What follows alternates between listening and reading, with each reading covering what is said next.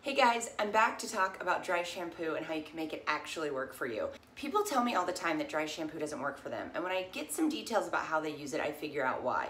One of the biggest mistakes people make is that they wait for their hair to get oily and then they apply dry shampoo. You need to apply dry shampoo before the oil forms, so dry shampoo is actually preventative. The technique I'm about to show you makes it to where I don't have to wash my hair but about every 3 or 4 days. It just depends on how oily my hair's gotten and how grown out my roots are. My hair is color treated. I like being extra blonde. So first let's talk about dry shampoo products. This is probably one of my favorite aerosols. I think the name's Batista.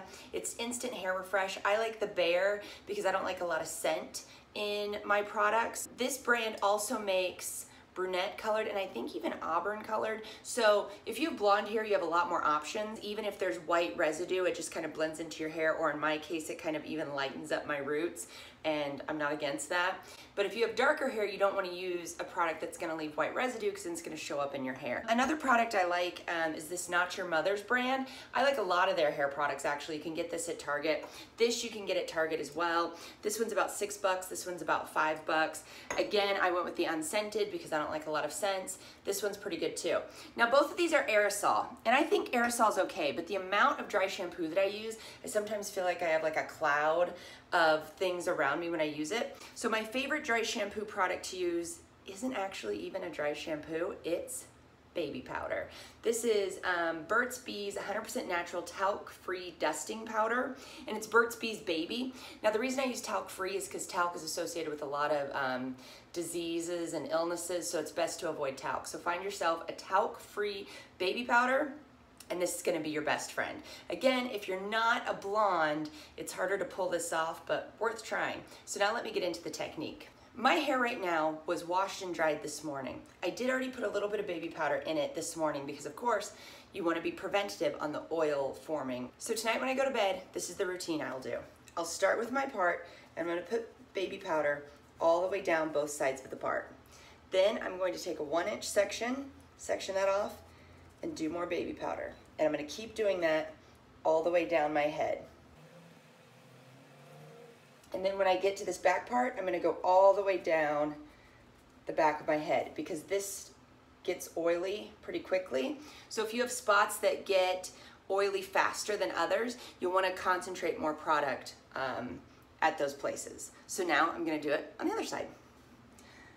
And this isn't an exact science. You just grab some hair, lift it up, put in the baby powder. And you can see that I'm not even careful with it. I have baby powder all over our bathroom, all over our bedroom. It gets all over me, but I just wipe it off with a towel or with my hand and it works okay.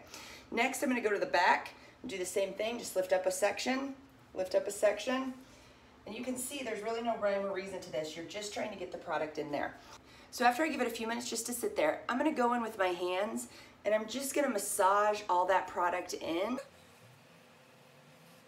Sometimes my scalp will have a little bit of residue and you just have to keep blending it into the hair. Next, I'm going to take a brush and I brush it all through.